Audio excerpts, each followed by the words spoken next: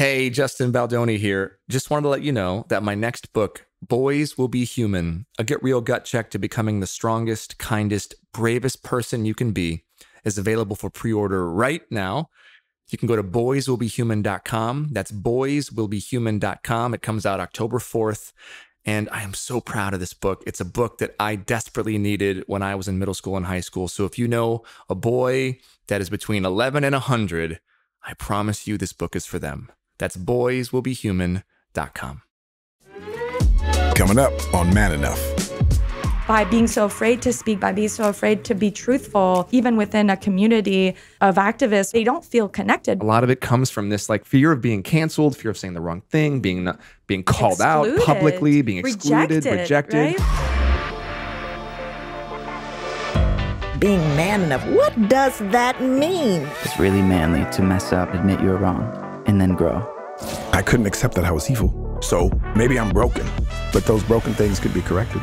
Intimacy between a father and a son is me just wanting to like put my head in your lap. I love you, son. You haven't called me benevolent sexist, but my experience is women are better. Even if it's a positive, it's still not equality. I don't blame men for that. I just blame the system. This Is Man Enough.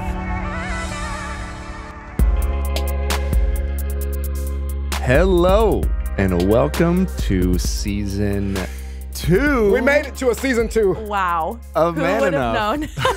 and all of us made it back. I thought for sure that I wouldn't be here in season 2. I thought they would get rid of me quick. I just didn't know if you were able to handle being on season 2. You've been so busy. I have both been of busy, you. but I'm also going to be a butterfly. grandpa, which Yes. that's coming real. By the way, what I love is he's like, I don't know if they would have me back, but he's You are the Well, you are the decider. they too, and then we are the they, and then who knows? We are the and the they. they actually could be the public, right? Because we have been That's true.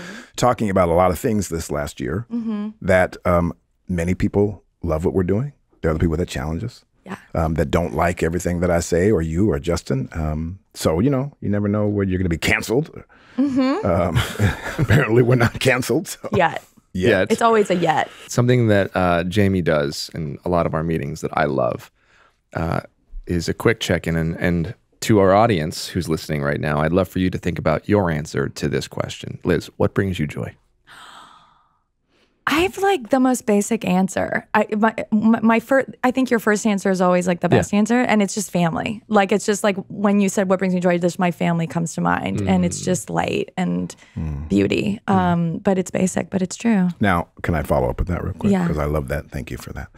If you had to leave out your family, the things that oftentimes many people say as a, not you, I know you mean it, but kind of as the obvious and maybe safe one. If you just anything, just doesn't matter how small or grand, aside from your family and the ones in your life, what brings you joy? Wow, that's such a good question. Anything. It could be anything. Just, yeah. If we could snap our fingers right now and all of this would go away. I know you're sad. not because you're canceled, Liz Plank. Not because you've been canceled. But it just goes away. Yeah. What would you do Yeah. to bring yourself joy?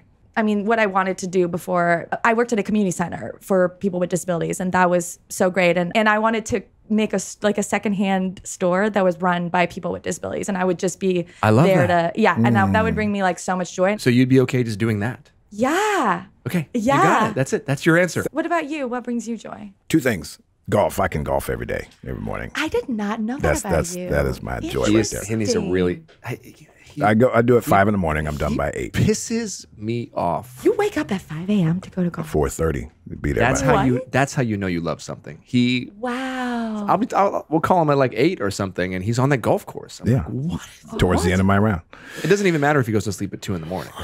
He will still What? wake up at. That brings me joy. And then the other thing bringing my joy is, my wife and I bought a house several months ago, and there's all these amazing things with the house, but then there's a few things that are breaking. Like you get it, gets past inspection, Sure. and you're like, I gotta fix this. But you know what? It's been bringing me joy though, because I get to fix it. It's mine. Oh. I get to go under the house with the people and fix the pipe or whatever it may be, and that's been really joyful to me too. For me. How about you, Jay? Me thinking of Jamey trying to fix a pipe is bringing me joy. I can fix a pipe now. I'm sure you can. I got a hammer. Wow. You know what brings me joy? first thing that comes to my mind, because we're taking the family, we're taking my kids and Emily. I mean, that's just that's a no-brainer. Yeah. I love cooking for people. You do? I love cooking. I love inventing things. It feels like movie making to me. Wow. Like it's the same ingredient for me. It's like you put these things together and you try to create an experience, and then you give it to the person, and you're detached, but you hope that they like it. And I enjoy cooking. So sometimes I think about, oh, if this all went away, I would be okay, like opening a restaurant in some random place. And you do it well, too. Good. So to our wonderful listener, you, what brings you joy? ask yourself the same question. What is the thing that's stopping you from maybe feeling or experiencing your joy? Where does that live in your body? Do you feel like you have to qualify it? Because I know I've been there. I've been there a lot. And that can be a result sometimes of even our hustle culture, this mentality that if we're not being productive, we don't have value, which I would assign to this patriarchal system, to the P word, right? To this idea that our productivity is our value. If we're not being productive, we don't have value in our society. And that, I believe, is making us sick. Yeah. And sometimes doing nothing is the best thing we could ever do. It really is. You're listening to the Man Enough Podcast. We'll be right back. Hey, everyone, it's Jamey Heath from the Man Enough Podcast. You know, with the weather heating up here in Los Angeles, and I imagine wherever you are too, we are all looking for ways to have a good time and escape the heat. So Chime is here to help our listeners do just that.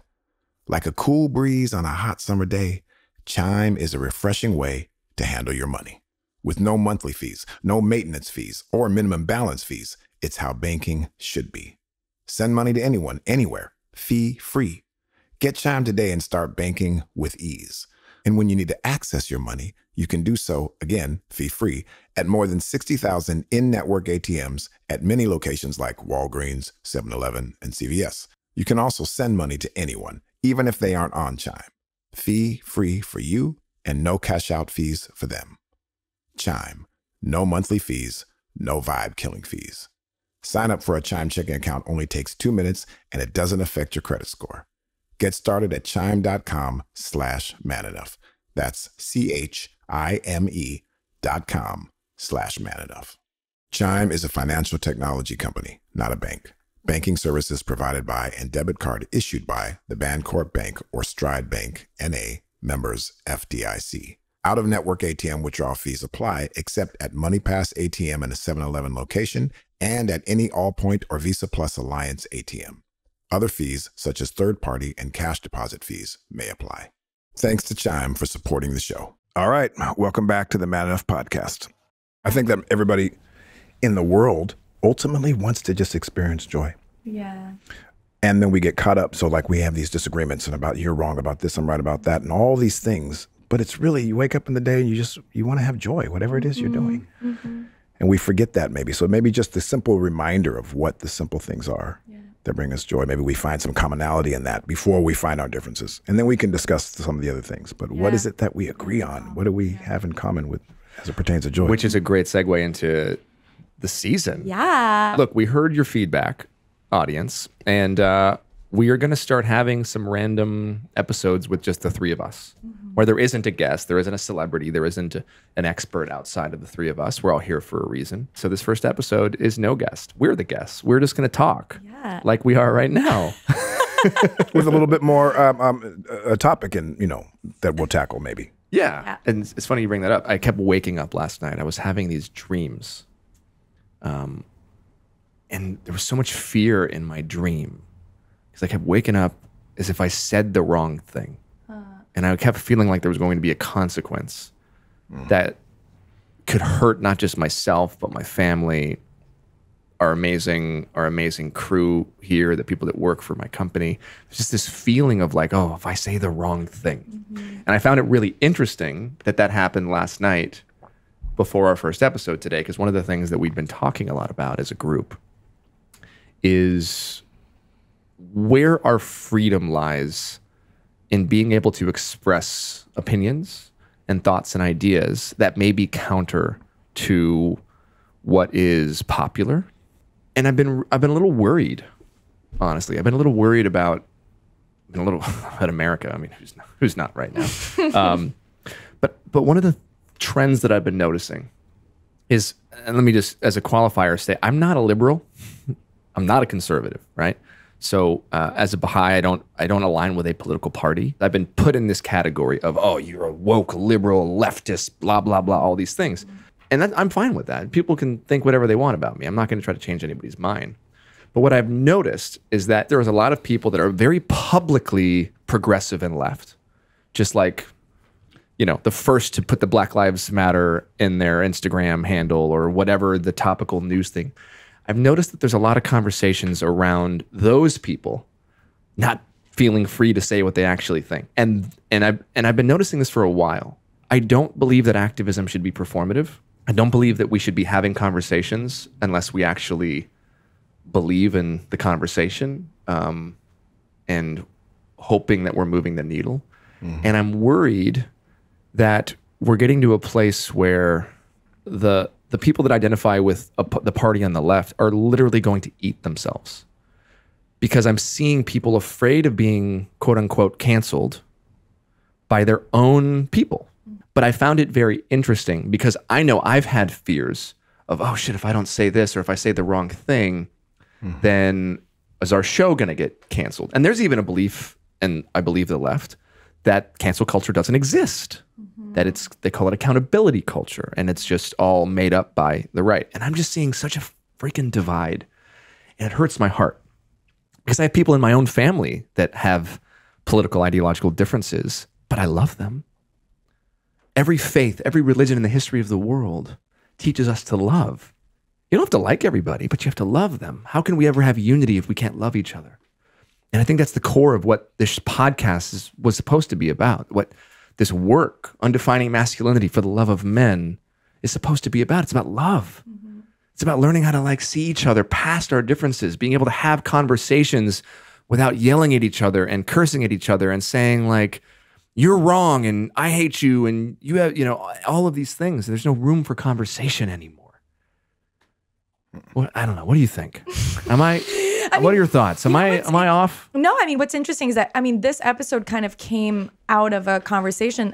We were supposed to have a editorial meeting about what this season would be about. And we ended up kind of talking about this, right? We realized instead of just having this conversation in private, let's have it in public, which is kind of what we do here. And I think there are so many parallels with what's happening politically to what's happening, I think, on a personal level for people. I think progressives are so distraught with what's happening, and rightfully so. The things that have happened over the last few years are we've now, I think there was a tweet of can something be precedented? Can one day not be an unprecedented action or sort of event that happens? I feel like it's when a person is in a kind of depressive episode, and no matter what, you go to their house thinking okay, I'm going to just try and support them. And no matter what you say, it will be turned into a negative. Yeah. No matter what you say, well, there's this thing, or maybe you could try this, and it's no, this is never going to work. It's like that SNL skit. Yes, a Debbie Downer. It's like the left right now is a little bit the Debbie Downer character on SNL, where anything that could be spun into a positive, doesn't end up. First of all, I've tried to do it with abortion rights, where because that's also how I function. When something's really difficult, I always try and just turn it into, how can I turn this into an opportunity, or how can I turn this into a lesson? And even if I won't not allow myself not to feel sad or disappointed, but with abortion rights, I've been okay, we can use this moment, this terrible thing that has happened, where the largest disenfranchisement of women in modern American history, we can use this moment for greater access to abortion rights. We're going to use this moment to get more people to realize how important this right is. And I think that it's actually working. We've had more support for abortion rights than we've ever had in recent American history. It's 85% now. So there are positive things, but then I get told, you're discounting the women who are going to die, or I get pushed back for saying women have been disenfranchised, which is true, that. Right? And it makes me really sad. But I think it's actually really important to be willing to go against the grain right now, and to be willing to be brave.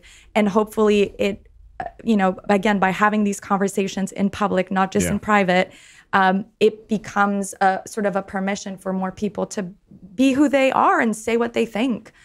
By being so afraid to speak, by being so afraid to be truthful, it means that people, even within a community, you know, of activists or people who agree on everything, they don't feel connected because they're not really safe to reveal how they're really feeling about things. Mm-hmm. Yeah, it's been interesting, and especially in that conversation, because I've heard a lot of it comes from this, like, I think from an underlying fear. Yeah. Fear of being canceled, fear of saying the wrong thing, being called out publicly, being excluded, rejected. Right? I don't know, Jamey. What do you think? Oh, man. I appreciate what you guys are saying. I also feel like this serves as a distraction in the world. We get caught up in things. People start ringing a bell over here, and then we find ourselves in that whole world having that conversation. And I think the way that we find truth is for everyone to express themselves, of course, tactfully. You can't offend people in the process by saying you're this and that, but to honestly express themselves. Even people, I am one, by the way, for a record, that will always say women's rights. And that is never to dismiss people who identify in a category that oftentimes are overlooked and not seen. And yet, I will still say women's rights. Just like I will say Black Lives Matter, even though I know there are brown people that experience racism the same way I do. Women's lives matter. Even though there are people that can breastfeed that don't identify as women, or who can have a baby that don't identify as a woman, and all of the things that I understand it affects you. And I'm so sorry, and I want you to benefit from equality as well. But this has been a historical women's issue. So I'm going to say that, while having love for everybody. Why would I get canceled for that? Because I may be wrong. Can we put the cancel meter up right now, by the way? Is there a cancel meter to put up? And I think you have just made one of the most brilliant points I've ever heard. Like comparing... I'm sorry. No. Because what you just said actually is what I was thinking. I mean, I was thinking a version of it where I was like, this is so confusing to me. Are we responding to the loud bells, the people way on each side of the spectrum, versus the majority of the people actually are okay with that language? I think that, because I've been for a long time, because of my position in my book and just I think importance of including men in the feminist conversation, I've been saying the abortion rights movement and the reproductive rights movement should be a genderless movement. I've been saying that, and again, got pushback from even encouraging men to talk about abortion and to talk about, because I've been, I was told, oh, well, now you're giving men power over that when it's only a woman's decision. And I disagreed with that. I really thought, we need to talk about people having abortions and families having abortions. This is, there are two people that are involved most of the time. Women can't get pregnant on their own, or people can't get pregnant on their own. Maybe it's an overcorrection. And again, I'm not saying we shouldn't say people and shouldn't include everybody. I think it's 100% true. But then to say you can't say women have been disenfranchised because that to me is nonsensical. It's just, again, it makes us kind of sound silly. But it also creates... I love that you said, what bells are we listening to? Because I associate it almost like a Pavlovian response. I feel like we've become very conditioned by the bells of criticism and the power of keyboard courage. The course correction of saying the wrong thing and having comments blow up, or having being attacked and feeling like you failed or you did something wrong, or you're going to get canceled, or you're not going to get your next job because of it. Like we've entered a very punitive state in social media and activism. And I love what Jamey's saying, but the question is, like, where do we go from here? And what I think the missing ingredient is honestly love, because I don't think the same conversations happens when we're sitting here or at a dinner table or at a family dinner. I think it's different because you look into the eyes of the person and they're a whole person, and you can understand and you can see the history and where they come from and the love, and you understand, like, oh, that wasn't just said that way. They didn't yell at me. They said, hey, hold on, can you repeat that? That doesn't happen on Twitter. That doesn't happen on Instagram. That doesn't happen on Facebook. That doesn't happen on TikTok or all these other places. And also, people are like using them, like putting other people down to lift themselves up, to literally become famous online. Like if I can bring down Liz Plank, then I can become a voice in the movement. Or if I can bring down Jamey Heath, then I'll get more likes. And I think that there's serious effects to that. So my question is like, is there a better way where we can still be at the table, have uncomfortable conversations and learn from each other without honestly this trauma response of feeling like we just put our hand out, said something that we believed in, got bit, and then yank back and then don't make any further comments, or we're suddenly afraid from that point on. We have a show called Man Enough. You wrote a book called Man Enough. That was born out of your desire to be better as a human. And as you walk as a man, to then be better as a man and unpack and unlearn some things and redefine things and all of that nature. And I think a lot of people want to do that. But it was to identify men and young boys and how we can be better.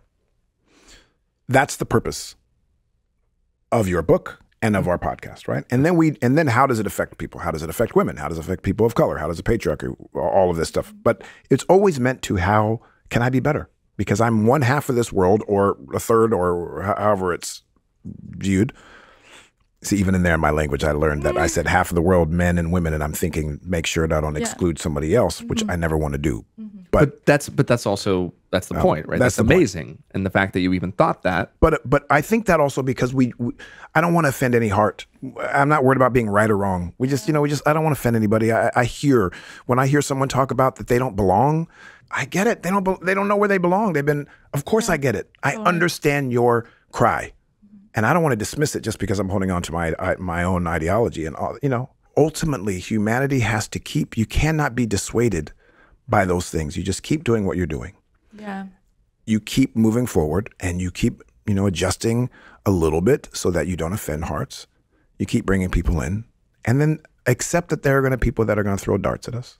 All the great teachers of the world, all the great philosophers, all the great religious teachers have been thrown stones at them since the time they opened their mouth. You just got to go like, I understand people have their feelings. It's okay. I'm going to just press onward. That's a good point. I'm going to keep going. Right. It's like, why draw so much attention to it? And in a way, it's also remembering that this has always been the case, right? Bell Hooks, one of our faves. Bell Hooks is very much about compassion and love, right? But she was mocked for those reasons and excluded from a lot of academic circles for those reasons. Even if you think about MLK and Malcolm X, they had such different approaches, and Malcolm X was much more radical and saw what MLK was doing as being too sort of bending to how white people think and what white people want, right? It's also remembering like this has always happened. Obviously it feels bigger because it's happening to us right now, and it's amplified with social media, right? Like, to Jamey's point, maybe it's also about just like turn off the comments, right? Or don't read the comments. But to that extent, though, I do feel like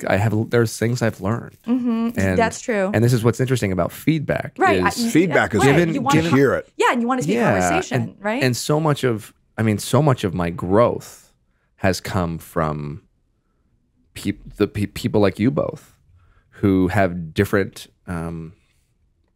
Who are different and yet the same. And some of my oh my God, here's an example. I almost said blind spot. That would be ableist language. How do I know that's ableist language? Because Liz Plank told me once. I can't say blind spot. This is where. Is that not doing the same thing as one who says it's not a woman? You can't say women's rights. And even though you understand their plight and their feeling and understand it, and I understand there are blind people, but by changing that language, I can't see when I'm driving a car. Why can't you see? Because I can't see it. Right. Because there's a spot that I'm blind. Blind just means can't see. There's a spot I can't see. Yeah, so I'm not blind, so my opinion doesn't matter on this. We should have a blind person respond to this question. That would be a great thing to do. And if you are blind and you're listening to this podcast, please let us know.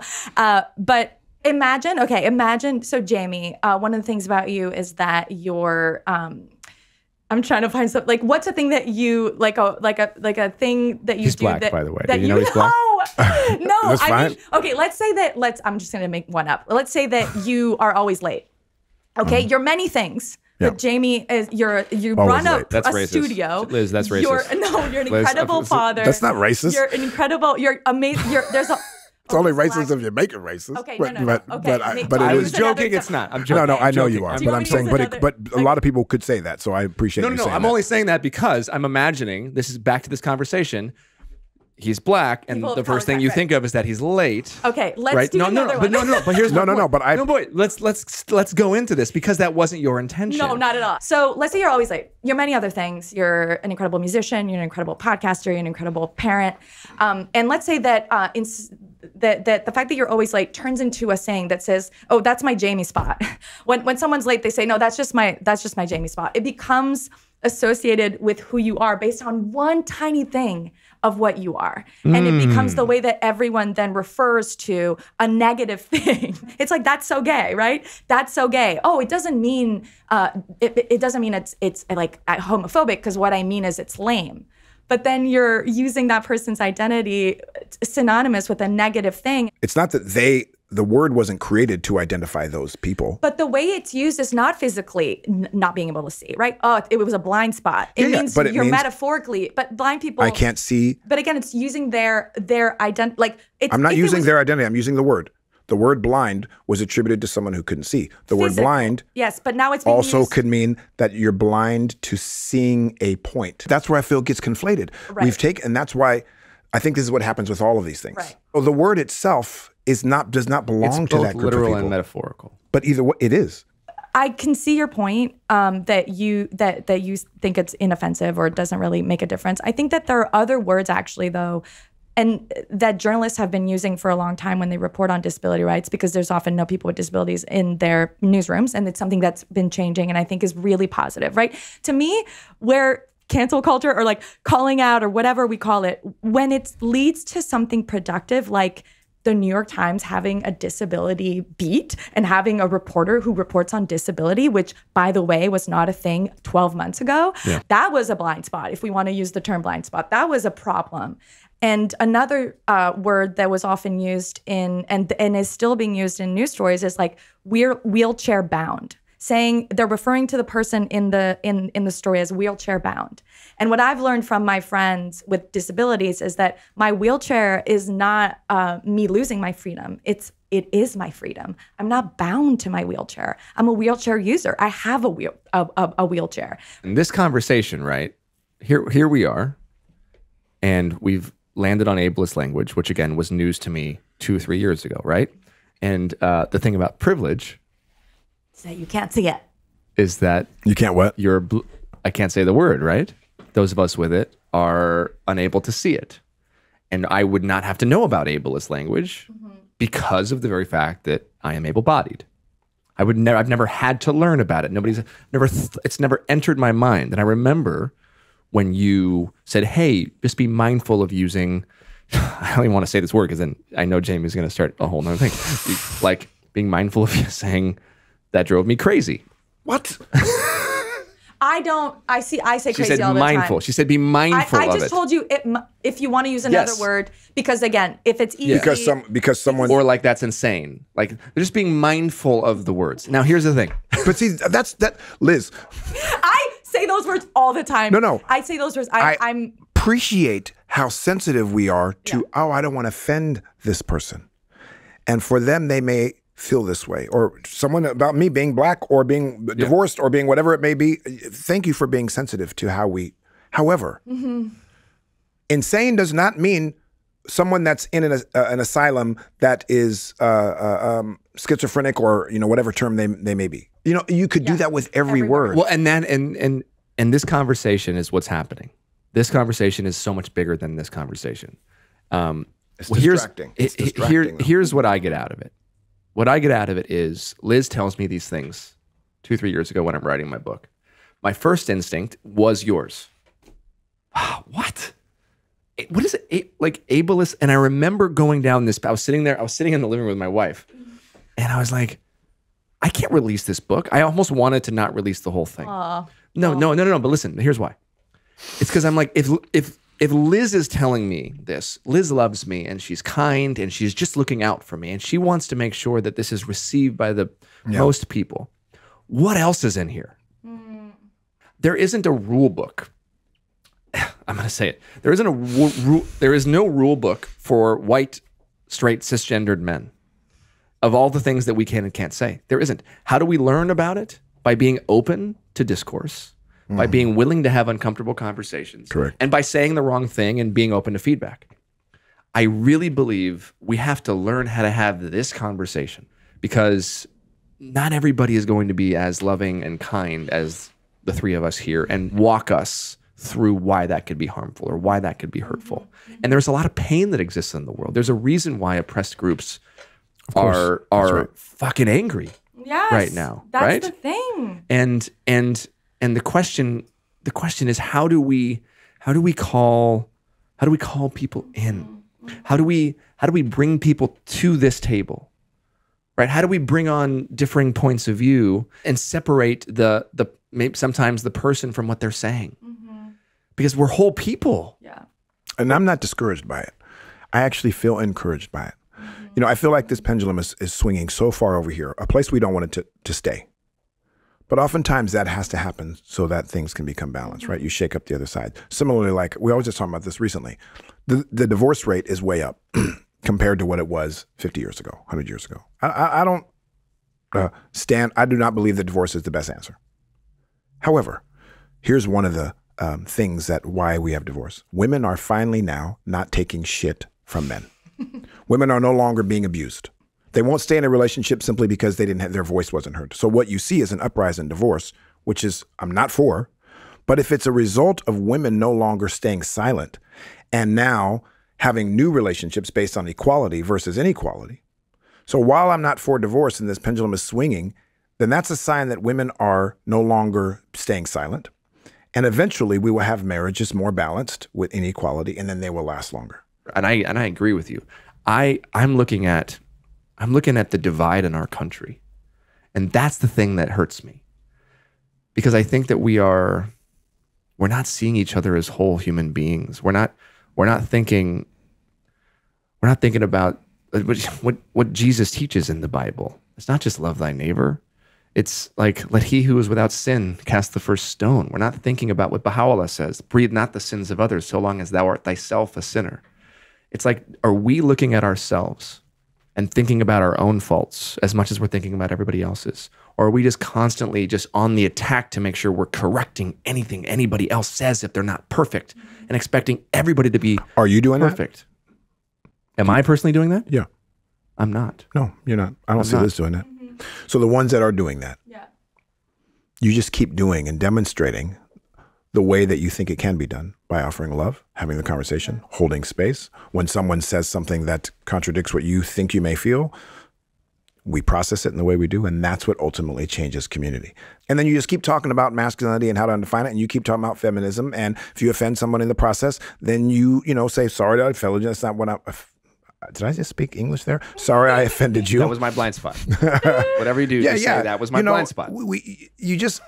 Thank you for your opinion. Thank you, of course, and I will reflect on it. And those people that do go by themselves and privately think one thing and publicly do another thing, I get it. You're working it out. You're not really prepared to stand behind what you say publicly.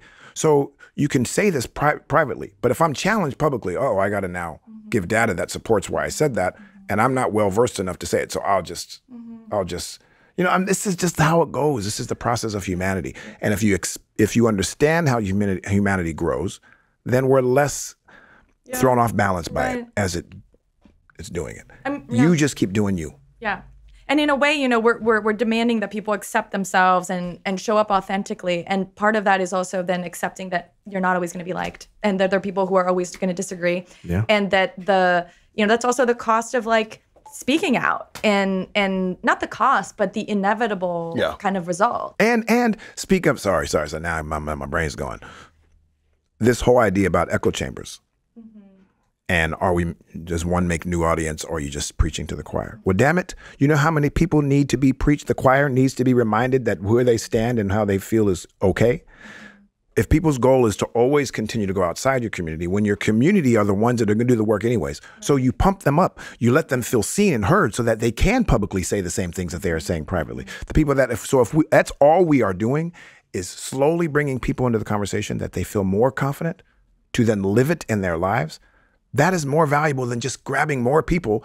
The echo chamber is what we need. Damn it, if I would have had that throughout my life and someone tell me I mattered, tell me I matter. Let's tell the women out there that are listening to us that they matter, their voices matter, and we champion them as men. Let's tell them. I don't care about telling somebody else. Let's tell men that actually say, I want to be more like Justin. Yes, let me do that so that you don't be dissuaded in the world. That's going to do more than just talk to a bunch of people who are just coming in out one ear and in one ear out the other. It's not that we don't want to grow. Of course you do. But echo chamber, I think we use in a negative connotation. And it's actually good. That's how people win, is by being reinforced. Yeah. I think that so much of what we're seeing is just a projection, the projection of wanting to be good and be on the right side of history. And no, look, I'm good. I'm doing good, and I'm being of service, and I'm an activist, and I'm fighting for the, and it's like, and it becomes, unfortunately, not about the movement, but about them. Sure. And I'm still okay with that. And that's fine. I'm okay with that. Here's my metaphor I've told you forever about taking a hammer and a chisel at whatever it is that you're trying to tear down. In the case that I most use it in is in regards to racism, right? But sexism, anything that you want to take down. You walk through life, you take your chisel, you take your hammer, and every day it's like not a sexy thing. No one notices it really. You just hammer away at this thing that's going to take years and years and years down. Now, there are some people that'll be focused on it, and there'll be other people that just want to take a picture with their hammer and chisel. That'll just be in the shot. I don't care, be in the shot. Maybe it's better than you not, because just being around the people with hammer and chisels eventually will rub off. You're in those conversations. So yes, the performative stuff is not great, but I'd rather have you perform and want to be seen as someone that cares about it than rather not give a shit at all. Please send us your photos of your hammer and chisel. That's right. We'll be reposting I won't judge how you're using it. On the Man Enough Instagram. Just send us a selfie of you with your chisel. You guys are amazing. This is the best doing this with you both. Because I feel like every time I say something, I got this, I don't know, do I smile on this show? Yeah. You brought the heat today, Jamey. Jeez, I feel like I'm the heat. Hold on. On it. Uh-oh. Here. You deserve the... Yes. Here we go.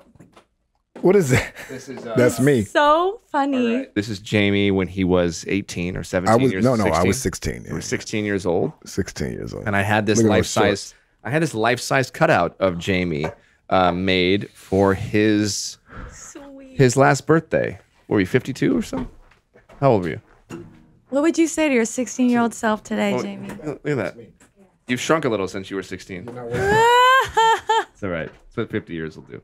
Look at those legs, by the way. Those some nice legs for us. So Performer of the Week goes to Jamey Heath. Liz, I hope that the next episode that can be behind you. And then we'll just move Jamey around. Maybe we'll just move Jamey around all season. I like that. Let's do this next season with even more audacity. Yes. More freedom. Yeah. We've had this first year to really learn how we want to do it together. But it's a pleasure and a joy to do it with both of you, because I think we are making a difference, if to none other than to my son and to my nephews and to my nieces and to their children and maybe some ones in your life, if none other. Because it starts at home, starts in our own family. And so anyways, that's all to say that I love you both. We love you. And this season, let's go there. Yeah. Let's have the conversation. That's the only reason to do this show, is to have these conversations and to learn and to grow and to show that, like, all right, it's not the end of the world if you're corrected or you feel vulnerable. And maybe your idea wasn't the best and you learned something live. That is life. Yeah. I mean, that's marriage. That's friendship. I think one of the reasons that we're so close, Jamey and I, is because there's always space for that feedback. Yeah. And I think in this last year, we've gotten close, and you feel that. And that's what I would love to see happen more in the world. I believe it is happening. I'd love to see it happen in social spaces, online. And just remember that we're all in this together. We're just gonna be ourselves. Open, and we will be ourselves, and we will speak, and we will be fully, authentically who we are. And I think we already were, but we're gonna do it more. Agreed. I really hope that you got what you wanted. To all of you who told us you wanted more of the three of us, this was fun. Yeah. This was great.